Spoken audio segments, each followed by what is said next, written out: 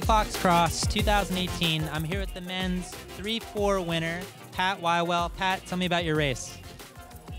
It had a kind of a rough start. I think I was probably maybe top 10 in the start, and I was able to kind of work my way up. I do better when it's really, like, the worse the conditions are, the better I do usually, so it was kind of in my favor today. And once I figured out I was able to ride like a lot of the stuff people were running, I was able to kind of make up some time.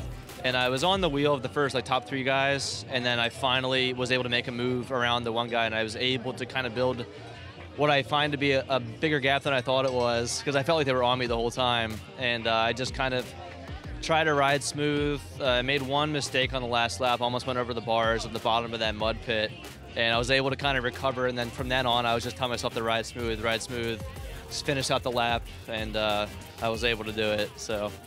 Would you say that you had a favorite part of today's course? The whole course was great. I mean, this is probably one of the best courses I've ridden so far this year.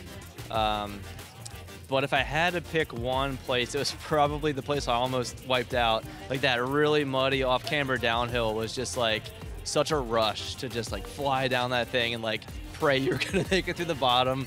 It was just fun, yeah. Where are we gonna see you next weekend? I guess the Westchester race is next weekend, so I'll be there. Do the 3-4 in the single speed. I'll be racing the single speed today as well, just for fun. Well, good luck today, man, and maybe we'll talk to you later, but we will see you next week, so thanks. Great, thank you.